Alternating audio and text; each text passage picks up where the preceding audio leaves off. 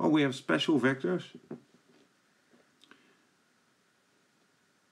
We have a trivial special vector, that's a zero vector.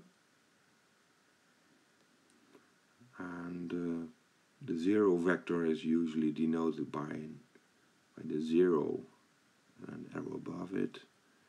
And each of the coordinates of a zero vector is 0.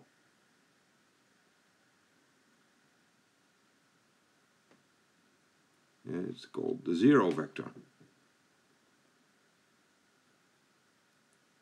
Other well-known vectors, special vectors, are the standard unit vectors for Rn.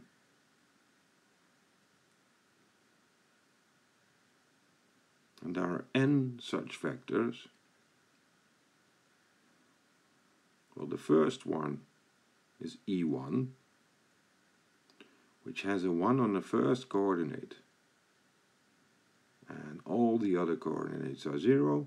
Well, the second one, the second standard unit vector, has a 1 on the second coordinate, and all the other elements, all the other coordinates are 0, etc. And this way we may proceed. So the the ith standard unit vector is just the vector with a 1 on coordinate I and zeros elsewhere.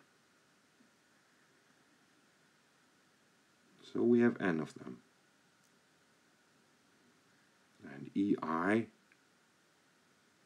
has the ith standard, it's called the ith standard unit vector.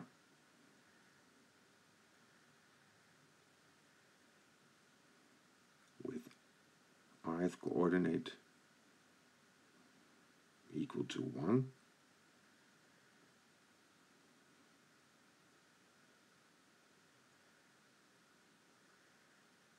And all others equal to 0.